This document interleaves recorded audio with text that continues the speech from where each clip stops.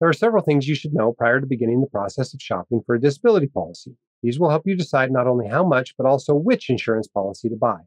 These items include your income, as determined by your last W-2, 1099, or tax return, how much you spend each month, if your employer or professional association offers any disability insurance. The process of buying disability insurance is best done by following these steps. Number 1, figure out how much insurance to buy. Number 2, choose an agent or agents to purchase from.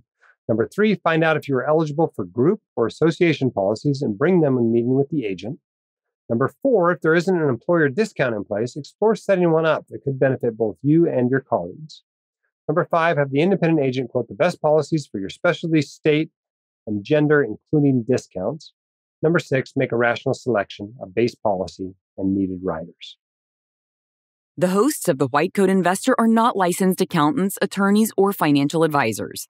This podcast is for your entertainment and information only. It should not be considered professional or personalized financial advice.